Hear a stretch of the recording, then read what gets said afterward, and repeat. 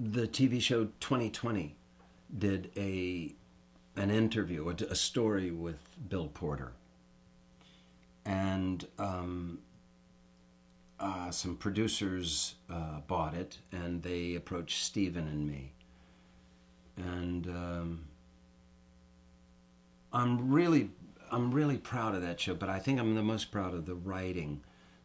That was a tough get. He was alive, and as wonderful as the fellow was, and as moving as his story was, it had no third act. He was still alive, and you can't just start making up stuff out of whole cloth. So it was difficult to find out how to do that, and I was really sort of proud of the solution that we came up with. I found it to be really elegant.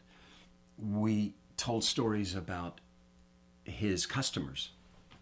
We fictionalized them so we could stick to the truth about what Bill had done, and sort of in the reflection of the stories we told about his customers, we saw Bill's growth. And he loved it. He took exception to the fact that we implied that he had a crush on Shelley.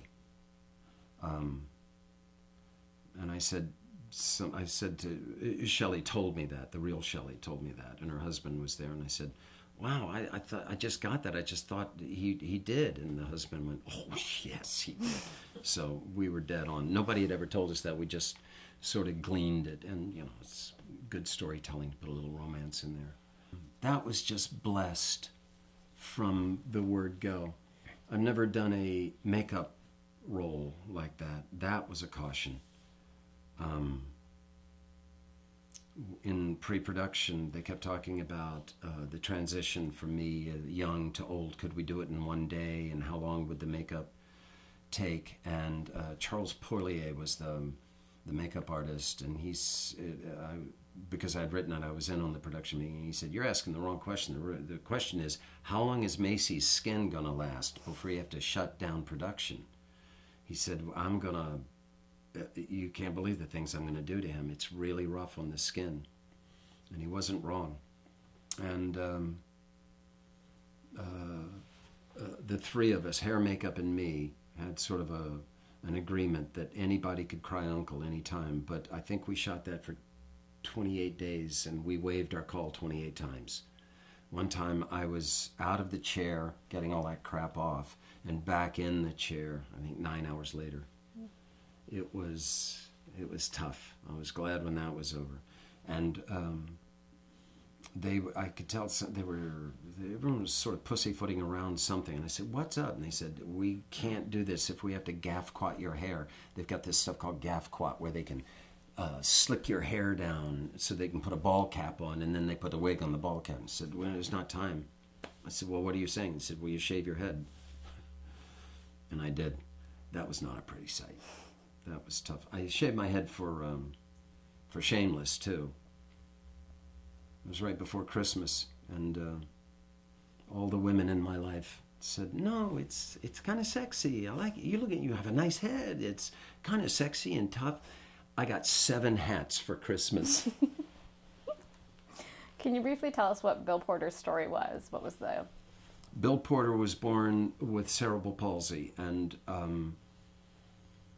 he was deemed unemployable, and they tried to talk his mom into putting him in a home, and she would have none of it, and taught him that he could do anything if he put his mind to it. And Bill wanted to work, and he applied for a job at the Watkins Company, going door to door. And Bill's cerebral palsy bent one arm. One arm was relatively useless. I mean, he could use it a bit, and his hips were way out of whack, so walking was difficult for him, and it slurred his speech. His jaw was, so it was difficult to understand him a little bit. In other words, a born door-to-door salesman. I mean, you can imagine, knock, knock, and there's Bill Porter. Well, the punchline is he outsold everyone. they wouldn't hire him. The people at Watkins said, I don't know how to tell you this. You have a disability. You can't. This is miles of walking. You can't do it. He said, give me your worst route. What do you have to lose? Nobody wants it anyway. Give me your worst route. And as I said, he outsold everyone. And we interviewed some of his people, and he just became a fixture in their lives. And he was an amazing salesman. I mean, if you let him in the door, you weren't getting out. We couldn't get rid of him until you'd bought 4 or 5 products. And we fictionalized their stories, and it was so sweet. Oh, man, they use it as a training film. And it's just a boo-hoo fest. You just weep your eyes out. And as a joke, at the end of the thing, we put a crawl that said Bill had won this award and had met the president and blah, blah, blah, blah, blah, and all the accolades that he had received. And then the last one was, for tough cleaning problems, contact Bill Porter, and we gave his website address. And I said to everyone, you know, I think that's his address. Are you prepared? And they said, yeah. Well, the show aired, and it crashed in 4 minutes. And it took him about 3 days to get it back up. And they stopped keeping records because he sold so many products online that they don't hold the contest anymore. And he died recently, but the film afforded him the ability to buy a new house that was on 1 floor, and he sold a boatload of Watkins products. And he was just as tenacious online as he was in person.